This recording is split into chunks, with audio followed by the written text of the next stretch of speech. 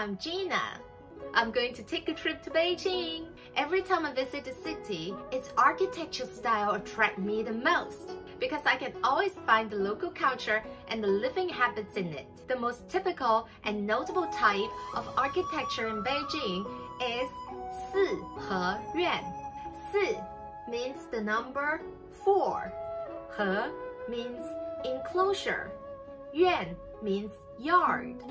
So 四合院 refers to a courtyard surrounded by buildings all 4 sides.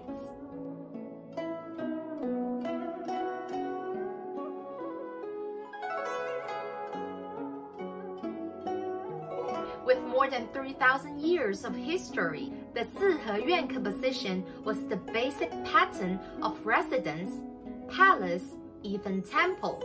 According to the structure arrangement and the sites, there were 2 entrance courtyards, 3 entrance courtyards, 4 entrance courtyards, even 5 entrance courtyards.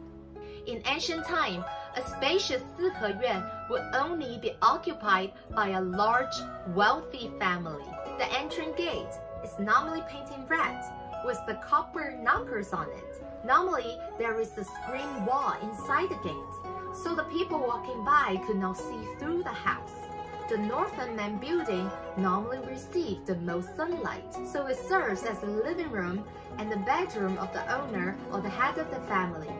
The house on the east side is for the eldest son and his wife.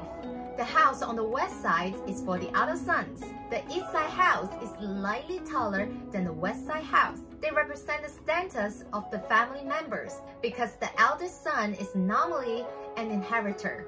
The unmarried daughters would always reside in the back side of the building behind the main house because they were not allowed direct exposure in the public. The layout of the 四合院 represents the wisdom of local people and the traditional Chinese morality. I hope it helps you learn more about China. And I will see you next time. Bye!